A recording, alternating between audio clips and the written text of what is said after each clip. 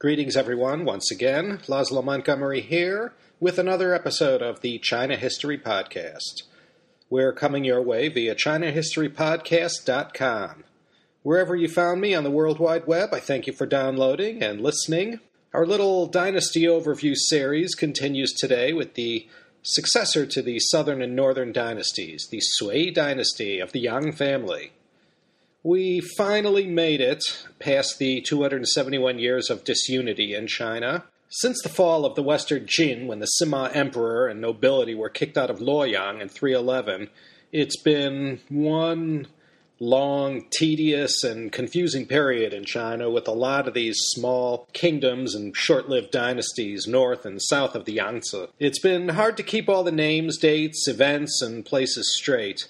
Well, today we have a nice, clean, neat, and easy dynasty to review and get acquainted with, or reacquainted with, whatever the case may be. Today we look at the Sui Dynasty of 581 to 618. If you do the math, you'll see this wasn't a very long-lasting dynasty, not even lasting 40 years. Only two emperors reigned, the founder and his son, and then it was over for the Sui. These two emperors, Wen and Yang, really get a bad rap, especially the son, Yang, who ranks right up there with King Jie of Xia and Emperor Zhou Xin of Shang, whose infamy you might recall from earlier podcasts. The two Sui emperors, well, they tried to do too much too soon, and this was their undoing. But despite their failures and their personal infamy, the Sui dynasty actually did a few good things and pretty much dug the foundation and laid the groundwork for the Tang dynasty that followed. The Sui emperors did a lot of the heavy lifting that the Tang dynasty sort of inherited and walked right into. And some of these legacies of the Sui benefited the Tang dynasty immensely. So if you recall from the last podcast, the northern dynasties were the Wei, that later split into two. Then you had the Qi and the Zhou, and it was the northern Zhou they were the last ones to fall, and it was the northern Zhou that we had our hero, the very capable official, palace insider, and general Yang Jian. Yang, in 581, usurps the throne from his own daughter's son, the northern Zhou emperor, and then declares himself emperor and the beginning of the Sui dynasty. Though considered a kind and gentle man and an extremely devout Buddhist, Yang Jian went ahead and immediately killed the 59 princes that survived the now vanquished northern Zhou. Once Yang Jian had them out of the way, he quickly consolidated his power and then went down to the south and made fast work of the surviving Chen dynasty with their weak emperor Chen Shubao down in their southern capital of Jiankang. And once the Chen falls in 589, that's the end of the last Southern dynasty and the end of the Nanbeichao period. And finally, after 271 years, you have a China that is unified under a single emperor. Yang Jian begins his reign as Emperor Sui Wendi. Sui Wendi was not an educated man, but he was known as an effective administrator who wasn't above micromanaging even the most mundane issues. He didn't suffer fools or corrupt officials gladly. After a rather unstable period in China, Wendi restored order to society and to the government. His methods were questionable, and he kept a lot of the harsh measures of the past to restore and maintain order, especially the methods used by the northern Wei dynasty. This didn't win him any admirers, especially in his later years when he was lashing out at everybody. As I just mentioned, he was a big-time Buddhist, and he made it clear, staking his claim for legitimacy, that he ended the northern Zhou for the sake of protecting the Buddhist faith from these northern barbarians. So during his rather short time on the throne, 4,000 monasteries, nunneries, and pagodas were built. In addition to this, on his orders, he left behind over 100,000 carved Buddhist images, and he called for restoration of hundreds and hundreds of thousands more images of Buddha that were destroyed or desecrated during the northern Zhou. Just as Liu Bang during the Han Dynasty used Confucianism as the common force to bind the country together, Sui Wendi used Buddhism and Taoism as his great unifying forces in the north and south of China. These were schools of thought and ways of organizing society and living life that was appealing to the people of both the north and south of China. Buddhism permeated every layer of society, most notably in the imperial court, where many monks were appointed to positions of authority in the palace. You had this whole layer of imperial Buddhists who were very influential and quite a force to contend with from time to time. No separation of church and state in Sui China, that's for certain. The first Sui emperor had to contend with the usual northern tribes who were giving the usual pressure. Although years of intermarrying and mixing of the two cultures had been going on, they were still enemies. The Sui emperors used the same old tried and true Chinese tricks that their predecessors tried to keep these Turkic and Mongol hordes at bay. This involved strengthening fortifications, marriage diplomacy, investiture of their leaders, trade and tribute missions, and most of all playing one tribe off against another and always trying to create discord amongst these rival tribes. Emperor Wen built his capital in Chang'an, which he renamed Daxingcheng, or Great Prosperity. When the new capital was finished, it was 5 miles wide by 6 miles long, or 30 square miles in total area. And Chang'an never looked better. So what else was going on in the world during the Sui period? It was the early Middle Ages in Europe, and there was a great famine going on in Gaul. Pope Gregory the Great was on the papal throne, and the Prophet Muhammad was in the early years of establishing Islam in Arabia. It was the time when Jerusalem fell to the last pre-Islamic Persian Sassanid Empire. The Kaaba was finished in Mecca. The Justinian dynasty was ruling in Byzantium. Spain had just become Catholic. The Saxons were ruling in Britain, and you had the classical Mayan period going on in the New World, not yet discovered by the great explorers of Europe and Asia. So what can we say about the Sui? What were the great achievements during this short 37-year dynasty? There were a few, and all were very important. And as I mentioned, all the good things accomplished by the Sui were very important for the Tang dynasty, which is coming up next. First and foremost, the Sui brought order and unity after 2 3/4 centuries of historical volatility. Perhaps the most famous achievement of the Sui, and as important as it was famous, was the construction of the Grand Canal, the Dayunhe. During the time of Sui Wendi, he called for the construction of a canal that would link the Yellow River in the north with the Yangtze River in the south. For 1,550 miles, or 2,500 kilometers, the canal flowed, connecting lakes and rivers, wherever possible. The excavation took place between 605 and 611, which was during the time of the second emperor, and it ran northwest from Hangzhou to the Yellow River at Luoyang. An extension was also added to the north-south main route that ran from Luoyang to where around Beijing stands today. It was hands down the greatest civil engineering feat of its time. And when it opened in 611, the Grand Canal became this extremely effective waterway that linked North and South China. And with the Yangtze flowing east and west, and China was opened up like never before in all directions, north and south and east and west, and the newly unified China received great benefit from this canal. The Tang rulers were the real beneficiaries, though. The Grand Canal is still around today, and it's still used as a waterway to move a lot of cargo around China. There's this plan in the works, a massive infrastructural project like you see China do, one after the other, where they're planning to divert floodwaters from the Yangtze up through the Grand Canal to the northerly parts of China that is low on clean water but high on population. Well, you can imagine how huge the impact was on China when this Grand Canal opened in 611. This was still pre-motorized history. The motor still had more than 1,200 years to go yet. So in pre-motorized society, the logistics involved in moving bulk freight was extremely prohibitive. Unless you were on a great river, there were huge constraints on the development of any semblance of a local economy. So when this canal opened up, it was like after the Transcontinental Railroad or the Eisenhower Interstate Highway System was built in the U.S. Now anyone could just get up and go wherever they wanted and move tons and tons of freight and create tens and tens of thousands of jobs that lived off the shipping and distribution business that exploded after 6/11. The ripple effect of the Grand Canal's impact on trade and on the movement of goods and people through the emerging Chinese economy was massive. Not only was it an efficient way to move large amounts of rice from the south to the north when grain was scarce, it was also a perfect artery to move troops quickly to wherever there was some kind of serious disturbance. It was also used by Yang Di as a means to inspect the empire.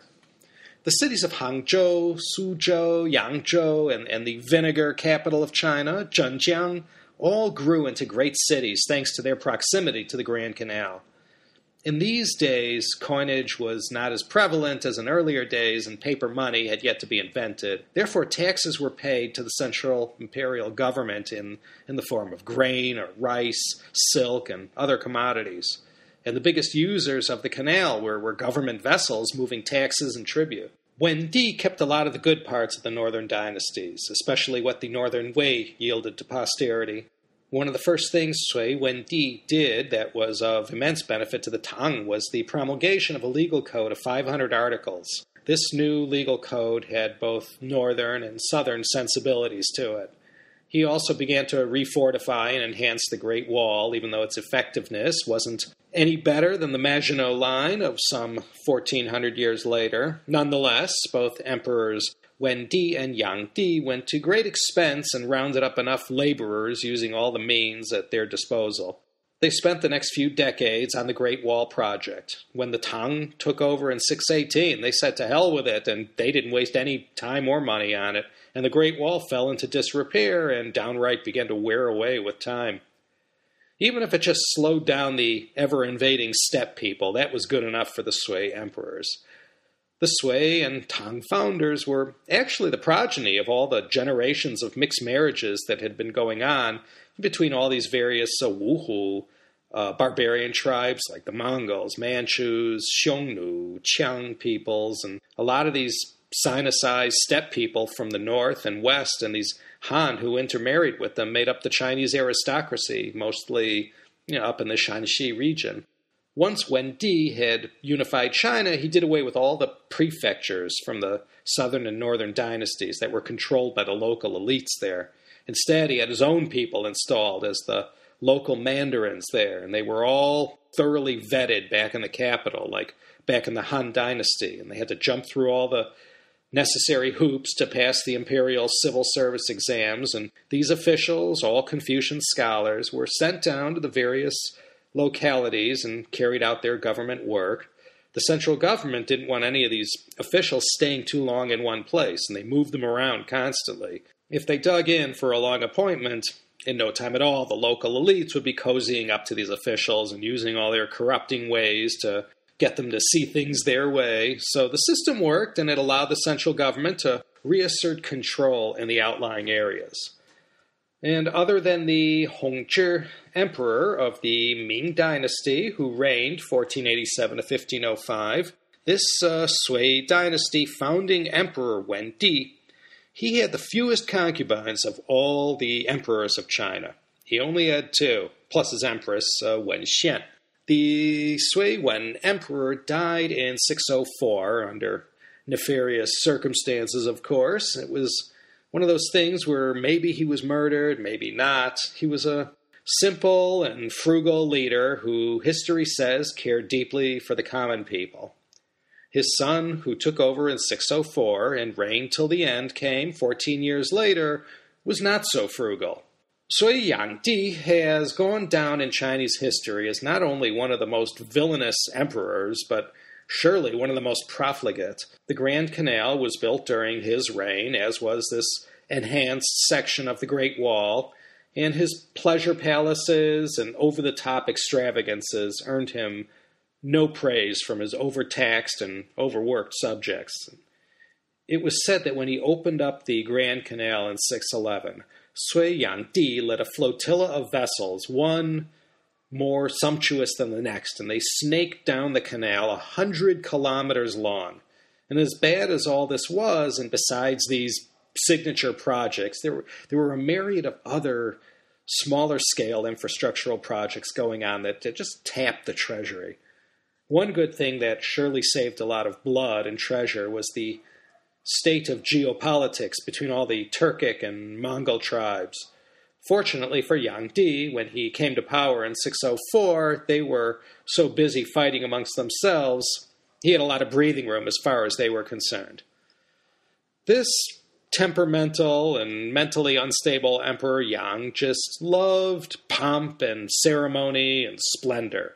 I mean, having this magnificent 30-square-mile capital of Chang'an just wasn't enough, and he commanded a second palace be built at Luoyang. He took Luoyang to new heights of luxury and made it the most splendiferous palace on earth. Adjacent to the palace, he built a park, 120 kilometers in circumference, that contained a 9-kilometer lake with 3 islands in the middle, adorned with all these pavilions, and along the banks near these islands were a collection of 16 villas for all his favorites and cronies. And for a night out on the town, Yang Di would take his barge out on the lake and hold these parties and fill the vessel with all these beautiful ladies and musicians. And if all this wasn't enough to already break the back of the economy, Sui Yang Di bet the farm on 3 military expeditions to Korea in 612, 613, and the most disastrous one of all against Goguryeo in 614 and the subsequent retreat. The first expedition to Korea called for a total of 1,132,800 men. All 3 expeditions cost a fortune. All 3 failed miserably with massive loss of life and material.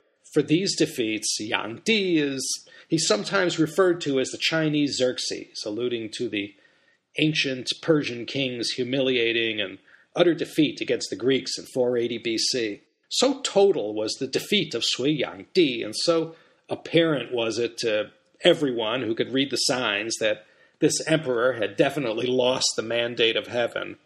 After the last failure in Korea, Sui Yang Di, like Sulla and Tiberius before him in the West, retired from the throne and lived out his days in his third capital down in Jiangdu, or present-day Yangzhou. With this vacuum of power on the throne, things began to fall apart in no time at all, and you had a lot of problems with some of these generals maneuvering for the dominant position to fill the void left by Yang Di. There, in April of 618, he was strangled to death by a member of his own guard who dispatched the emperor only after murdering the emperor's favorite son right before his eyes. And that was it. No more Sui Dynasty. Now, does Yang Di belong in the same breath with Xia Jie and Shang Zhou, the 2 infamous kings of ancient China? Maybe not. He had quite a bit of good that offset all the bad. He's credited with the Grand Canal and furthering the power and control of the central authority. When the Tang took over from the fallen Yang Di, basically they were handed a sophisticated political, economic, legal, and military machine, not to mention a unified China. The pump was primed by the 2 Sui emperors, and when the Tang began their road to glory, they received a very formidable head start.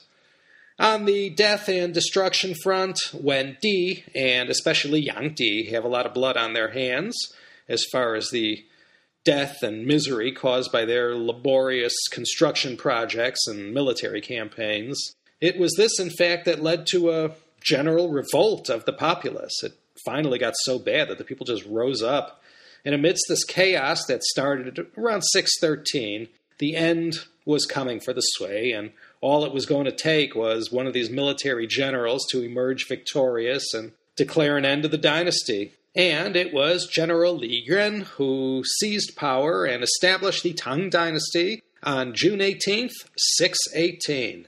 Li Yuan's mother, by the way, and the Sui Emperor Yang's mother were sisters. We're going to take a look at Li Yuan next week and see how he and his son, the great Li Shimin, swept to power, and how Li Shimin, in his role as the Taizong Emperor, brought the Tang to a height of glory that is still talked about today. I think this will be a good place to stop right here. We'll save the founding of the Tang for next week. I imagine we'll look at Gaozu and Taizong only, and then we'll finish off in either 1 or 2 more episodes. We'll see how it goes. I thank you all, once again, for all your kind and encouraging emails. I'm really glad to see the list of listeners in China growing like it is. So until next time, this is your host and humble narrator, Laszlo Montgomery, wishing everyone a fond and fabulous farewell from the town of Claremont, California. Yes, home of that very renowned, pricey, and reputable institution, the Claremont Colleges. We'll see you next week for another exciting episode of the China History Podcast.